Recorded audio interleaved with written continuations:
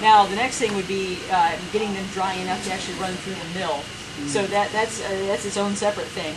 So after we roll them across the table here, we will then put them in an oven, like there's that red drying oven over there. And so we'll finish drying them and also roast them in that oven. We've determined that there's some optimal temperatures and times where you roast them at a certain temperature to a certain amount of time and they just taste a lot better as flour. And so we'll roast them and finish drying them in there to the point where they're dry enough to run through the flour mill. And the flour mill is here, and this is our small, modest flour mill.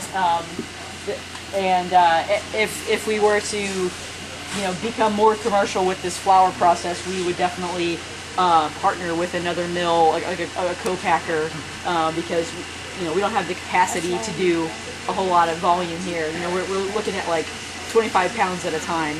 So if we were getting into the hundreds of pounds, a day type of thing, we would need a co-packer or a bigger flour mill.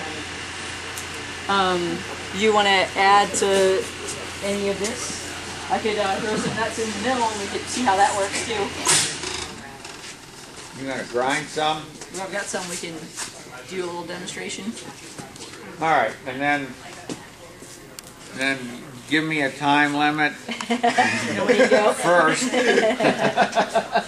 and then I'll fill in some blanks. All right. Well, I'm just going to grind a few just so you can see how this works, and then we'll be back to eating the chestnuts. Before she grinds, this mill was not bought to make flour. We bought this mill when we had a research grant and we were studying post-harvest changes in chestnuts. So we bought this just to prepare samples for chemical analysis. And that's what this mill is made for grinding any kind of plant material to do chemical analysis of any kind. And so we just use it as flour because we have it, not because this is the best kind of mill to use or one that is even a good mill to use, but it's an adequate mill to use for the scale we're at. And as Amy says, at least at the moment, we don't want to become flour millers. We want to be chestnut growers and send the chestnuts, maybe the dried kernels, to somebody else to do the milling. Yeah, and as part of this partnership with the Rural Action SARE grant, we are connecting with some of those other mills who would be interested in working with us. So it's been good to make those connections and those partnerships and actually see the flour milled in a more professional manner, like a higher capacity sort of thing. What I learned from the people who, you'd think with the last name of Miller, I'd know more about it than I do. But milling flour of any kind is way more complicated than I ever thought it was. Yeah. There are lots of different ways to reduce the size, and each different kind of mill, whether it's a roller mill or a hammer mill or a cutting mill like this or a stone mill, a grist mill, those all result in different shaped pieces of flour if you look at them under the microscope, and then those behave differently in cooking. And so there's a lot of variables that contribute to the quality of what you just tasted, and one of them is the kind of mill, not just the size that they end up. So this ends up with a certain quality that may be better or worse than chestnut flour from another kind of mill. Before I put these in here, I'll just let you see, look, these are some of the minis. So they're tiny little kernels, and you can see some of them, like for the most part they're really good. There's maybe if they have like one black spot on them, if it doesn't affect the flavor, we can put them into flour. But these minis are the ones that we like to use to make flour because they're good quality and they don't have a lot of value in the fresh market. Yeah. So they were second quality until we graded them out to put in that bag. Now they're first quality. Yeah. So what percentage of your harvest are good minis? What do you think? Oh, that varies. Yeah, it varies. So yeah. We maybe do at the most 5% of our crop ends up being peeled.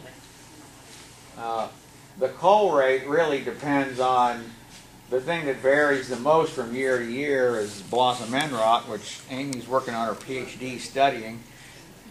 Some years we have 5% that we have to discard because they're black on the end, and some years it's 30%.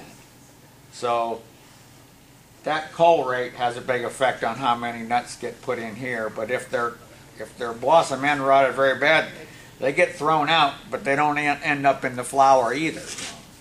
So I think my question is, like, when you make chunks using that mill, the chunks are much smaller than the minis, right? Yeah. So, and maybe the minis would make chunks faster than the bigger ones?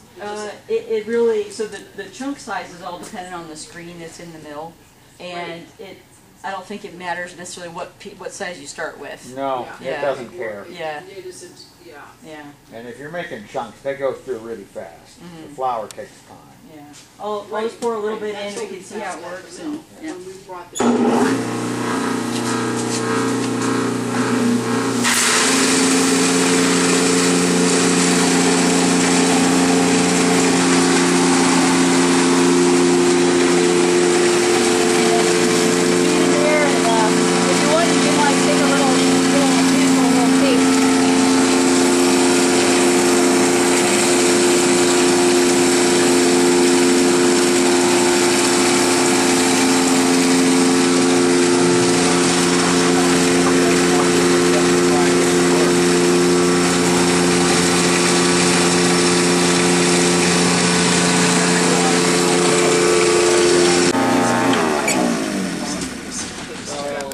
So yeah, this is what we get out in the end.